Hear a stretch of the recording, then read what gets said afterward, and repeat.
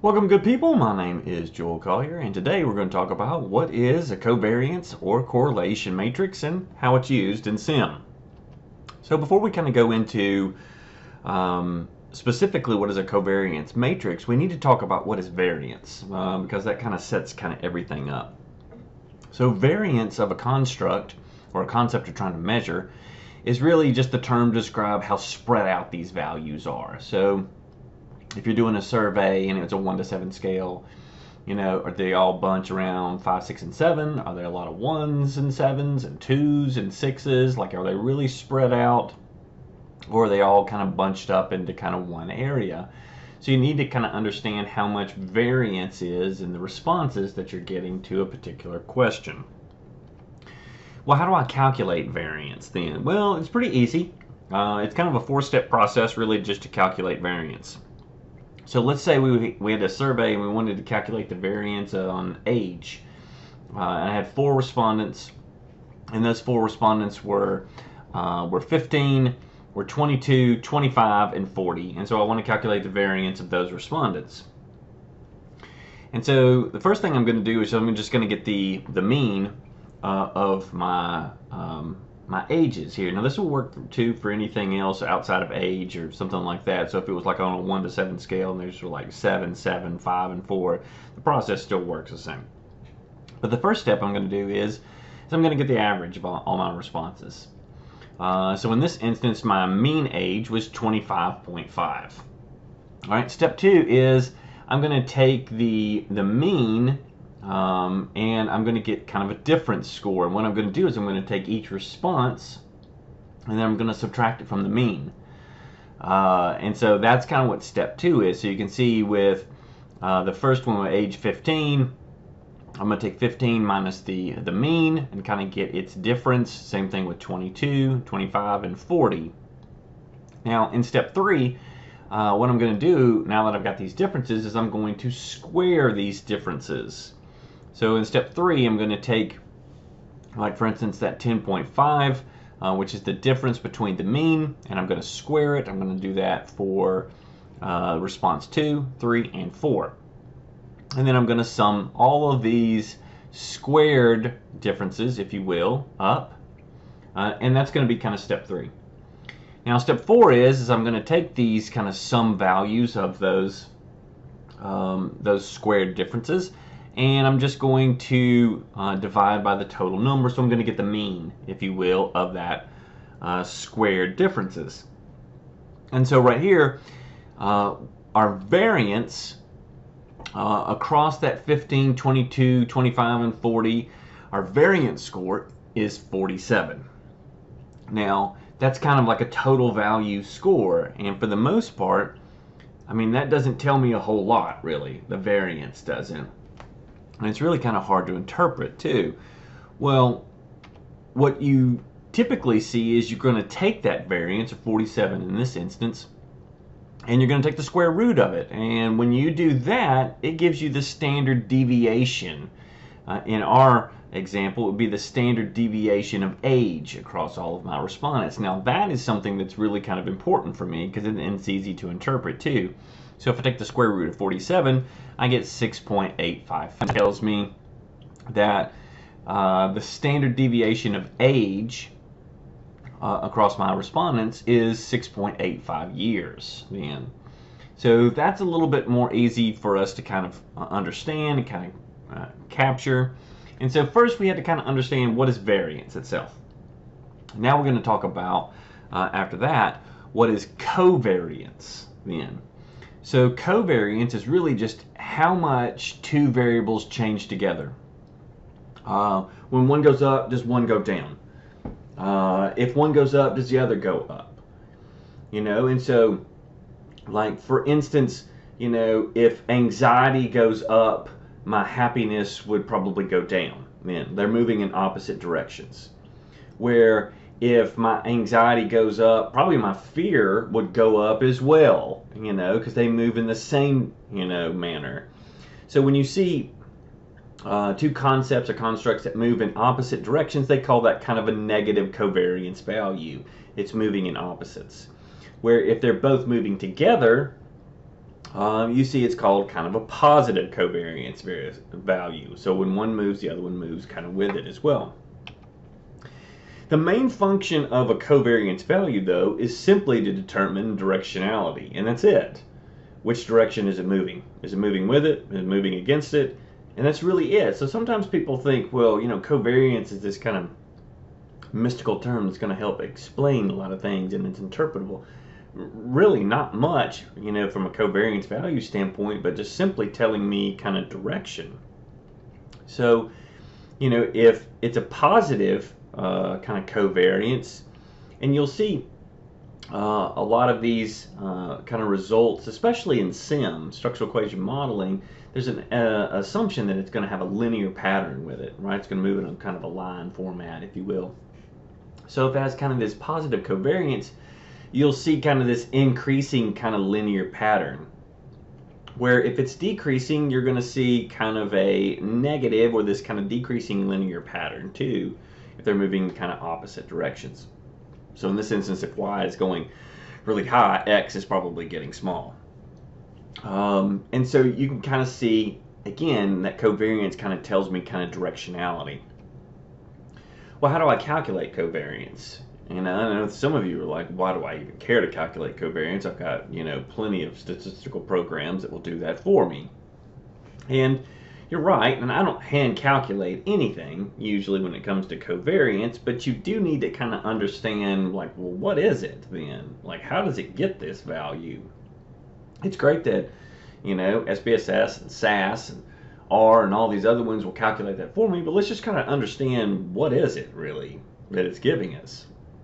So here's the formula for covariance for a population and for what we call kind of a sample of a population, which is probably the one you're going to use most frequently unless you just have a full population, which is unlikely. Most of the time it's just a sample of a population that you're calculating. And you know, I know some people, especially even my own doc students sometimes, when you kind of show them formulas, especially very big formulas, it's just like, oh, Greek letters, I'm just going to start to tune out. You know, like, I don't get it. And so, you know, what I did is I kind of broke down the formula here into its parts so that you can see it's really not that bad. It's very similar to even kind of what we were doing in getting variance, you know, a minute ago. Except there's just kind of one more step now that's kind of added to it. All right. So let's use an example just to kind of put it in context. So let's say I want to see how many advertisements that I run in a week, does it really make my sales of my business go up? So I want to see, you know, does it have an impact? And so I'm going to track it over a 4-week period, and I'm going to, you know, have different number of ads every week and see if it really, you know, has any kind of influence. And this is a very simple model. You probably have to have control variables if there's an actual test. But, you know, this is just kind of simple, you know, does the number of ads that I actually run in a week influence how much I actually sell? So in week 1, I ran 10 ads. It led to $7,000. Week 2 was 5. Week 3 was 7. Week 4 was 12. And you can see the total sales that are out here.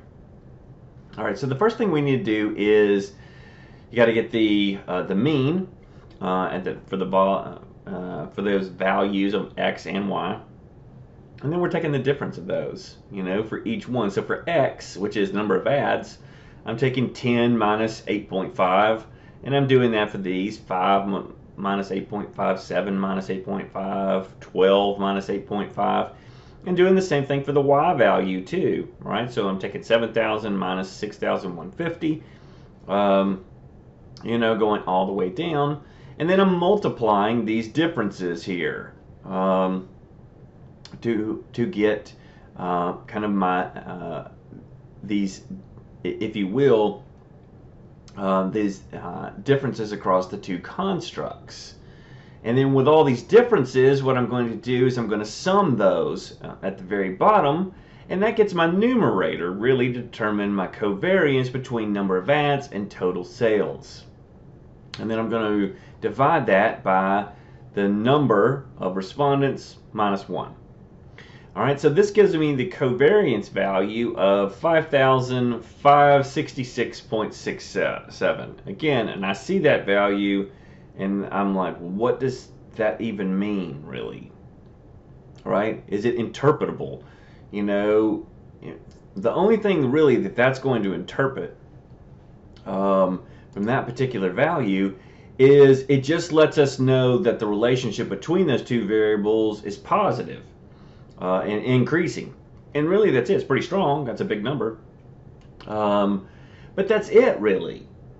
And so, does it tell me anything about like how strong it is? No, it doesn't. You know, outside of that value, that 5,566, it really doesn't give us any more information besides simply saying, well, it's positive and it's pretty strong. And so that's initially how we get the covariance value between two constructs. Now, again, covariance tells me directionality, but what if I want to determine like strength of relationships? Can I get that from covariances? No. I get it from a correlation. Now, what a correlation is it takes this covariance and it basically standardizes it. And what it does is it puts it on kind of a -1 to 1 scale. So you can see that our scale wasn't the same in this example. I had a number of ads, which went all the way up to, you know, at a max probably in a month would be like 30 if you did. I mean, a week could probably be, you know, anywhere from that. It probably wouldn't be anywhere near the same scale as dollar figure that was getting brought in. And so they're not even on the same scale. So when I see these values of like 5,566, well, it's hard to really even interpret anything on that simply because they're not even scaled the same. And so what a correlation does is it takes these values and it says, all right, let's put them all on the same scale. And we're going to put it on a -1 to +1. -1 means that there's, you know, a real heavy negative correlation. One goes up, one goes down. +1 means really, you know, maxed out. One moves, the other one moves with it. A 0 correlation means rather that, well, they're just not moving together with one another at all. One is just has no bearing on the other, really, in regards to movement up or down. And so what it does is it takes that kind of correlation, and that makes it a little bit more interpretable for us, especially if you're standardizing it on a scale to kind of make sense of it. And so, well, what is that formula? How do you do that with a covariance? Well, the formula is you're going to take the covariance of that x and y, and then you're just going to divide that by the standard deviation of x. Remember, we just talked about how to get standard deviation from a variance. Well, we're going to get the standard deviation of x and multiply that by the standard deviation of y. And so, if the standard deviation of the number of ads was 3.11 and the standard deviation of, you know, money that was brought in or sold was 1,844, then I can kind of figure out, well, what's my correlation then? And so doing kind of simple math right there says that my correlation was a 0.97. Now again, we max out at a +1 and bottom out at a -1. So with a +1, it says not only is it really strong, they're moving both in the same direction, you know, but you know they're moving almost nearing 1 with a, you know, a complete, when one moves the other moves as well. And so that's kind of correlation. So we talked about kind of variance, how that leads to covariance, and then to interpret it, you know, covariance outside of just directionality with strength is correlations. Well, how does this relate to SEM then? Well, SEM for the most part, and you'll talk about like Amos specifically, which most of my videos are on, is a covariance based, you know, analysis. So it basically uses the covariance matrix between your concepts and constructs to determine relationships. You don't necessarily see correlation matrices used. You can do that in Amos, but you really typically want to use the covariance. You want to use the raw data, because sometimes when you standardize this data too, it can lead to slight variations in relationships that are just due to you standardizing the data sometimes. So they're like, yeah, don't use correlations, use covariance. Let's use the raw data. And what happens is what SEM's going to do is it's going to do a comparison of the observed covariance matrix. Now, what the observed covariance matrix is it is a covariance of every concept and every possible combination. So if we had this simple model right here, which was trust and satisfaction in a retail setting led to attitude towards a retailer and your intention to buy from them, the observed covariance matrix would look at all possible combinations. Trust and satisfaction, trust and attitude, trust and intentions. It would look at all of them. Now, what it's going to do with SEM is it's going to look at what they call its estimated covariance matrix. And see how well it, compares, if you will, to the observed covariance matrix. The observed covariance matrix is looking at all possible combinations. The estimated covariance matrix is only looking at covariances on relationships that you denote. So in this particular model, trust, for instance, is really only going to have a covariance with attitude because that's the only relationship I'm noting in there. So it's not looking at trust and intentions, not looking at trust and satisfaction. In the estimated covariance matrix, it's only looking at those estimates that I have denoted in the model, if you will. And so what it does is it looks at the difference across the observed and the estimated and says, does the estimated model have a good fit to the observed covariance matrix? And that's where you get the term model fit from it too. And so what happens is you'll see kind of this observed covariance matrix, and here's an example of what it would look like, So this is the observed covariance matrix where it's looking at all kind of possible kind of covariances between constructs, and typically what you'll see on the diagonal is the variance of each one of those too. So the variance of trust, the variance of satisfaction, attitude, and intentions. And it takes that covariance matrix, the estimated one, if you will, and it just tries to kind of simultaneously kind of use all of these kind of calculations to estimate kind of strengths of relationships. And those relationships that come out are really kind of interpreted, if you want to think about it, like kind of regression coefficients. But it kind of takes this, and I'm not going to go into the matrix algebra of how that, this all works because you'd just be bored to tears. But it basically takes this covariance matrix, and then it does these kind of multiple kind of simultaneous calculations to determine strength of relationships. So what you'll see through this too is it's kind of the under the hood kind of calculations that kind of run SEM, and that's why it's based on covariances.